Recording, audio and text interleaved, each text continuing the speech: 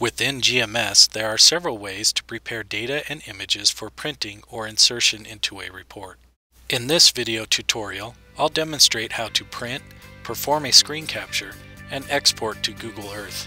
In addition to these options, GMS also has the ability to export data to CAD programs such as AutoCAD and GIS programs such as ArcGIS. These features are demonstrated in other videos. To print, simply use the print command. Before you print, you'll typically want to check the page setup.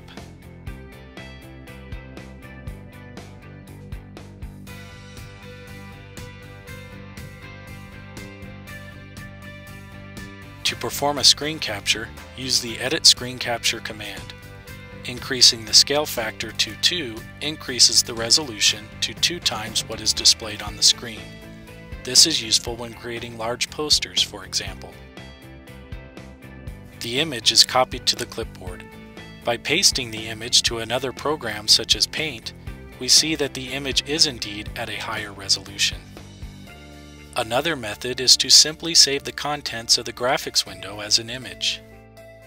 The available file formats include bitmap, JPEG, TIFF, and PNG.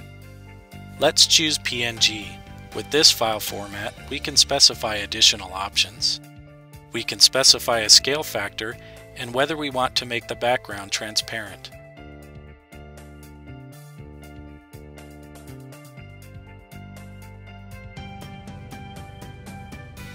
We can see the transparent background when opening the file in an image viewer.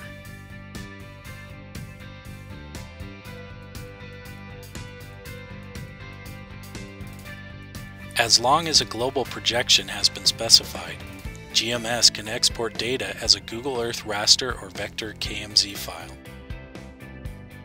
Let's choose the raster KMZ format and open the file in Google Earth.